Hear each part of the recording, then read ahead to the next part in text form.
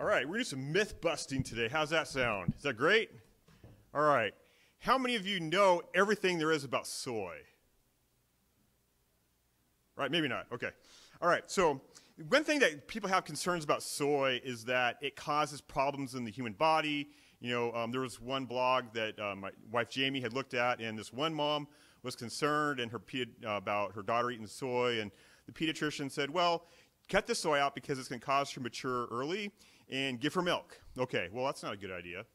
So there's a lot of myths about soy, and we're going to just, the first article, a summary comes from pcrm.org, and it's entitled, New Research Disputes the Biggest Soy Myths, okay? All right, and this was just published April 14 of this year, so just a few days ago. It says, new research addresses myth surrounding soy intake in an article published in Critical Reviews in Food, Science, and Nutrition. The authors note that concern over the safety of isoflavins, which are the chemicals in soy which people are concerned about, phytoestrogens found in soy products were largely based on non-human animal studies that did not reflect human biology. Researchers reviewed 417 reports based on human data on isoflavin intake and endocrine-related health outcomes. Evidence suggests isoflavin intake does not adversely affect the thyroid, estrogen, ovulation function in women, or serum levels in men. These publications showed no negative effects in children. These results suggest that neither isoflavins nor soy foods should be classified as endocrine disruptors associated with adverse health outcomes. Soy products, listen to this, are actually associated with, guess what? A reduced risk of breast cancer and prostate cancer. So isn't that good news? All right. And so soy is there's a huge controversy surrounding soy, and that's just one article. And there's a couple of other articles that are loosely tied to this. One, which was dated October 23 of last year, says soy products reduce the risk of dementia. That sounds good, right? Well, how many of you guys want to develop dementia? I mean, honestly, come on. So if there's a way to reduce that, I think I'd be in too. So soy products reduce the risk of dementia.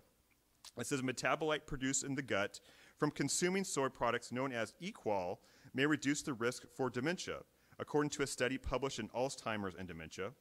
Researchers examined brain magnetic or MRI images of white matter lesions associated with cognitive disease in 91 elderly participants and tracked the serum equal levels. Those who produced more equal levels from dietary soy products had 50% fewer matter lesions than those with lower equal levels. Japanese populations have gut microbiota well suited to produce soy metabolites compared to Americans due to their higher consumption of dietary soy. Equal also improved dementia risk by improving arterial stiffness associated with white matter lesions and increased microbacteria function later in life. So eat your soy. It's safe. The question I always get is, how do you cook this stuff? And that's a whole other topic, but it really takes on the flavor of anything you put it in. Lastly, how many of you want to reduce your risk of heart disease? That's a good one, right? All right. So guess what? Soy products reduce the risk of heart disease. So, all right, and isoflavins found in tofu and other soy products lower the risk of coronary disease, according to research published in Circulation. And this news release was dated March 23 of last year. It says researchers at Harvard analyzed dietary records from the Nurses Health Study 1 and 2 for participants free of heart disease and tracked non-fatal myocardial infarctions and monitor mortality from heart disease. Higher intakes of tofu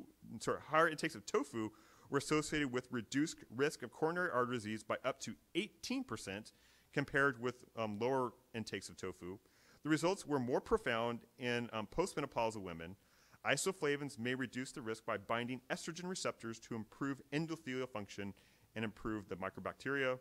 The authors conclude that soy products may be an effective dietary approach to coronary heart disease prevention. So the long and short of it, tofu is not to be afraid of. It actually tastes quite good when prepared well. So it's good for our hearts, good for our minds, and it's good to help keep us in a healthy overall physique, so that when disease comes along, we're able to better fight it as well. And so, once again, we strive to bring these health topics so that we can stay healthy, so that we're healthy to help spread the word of God. And that's the whole point of life anyway, right? And so with that, amen.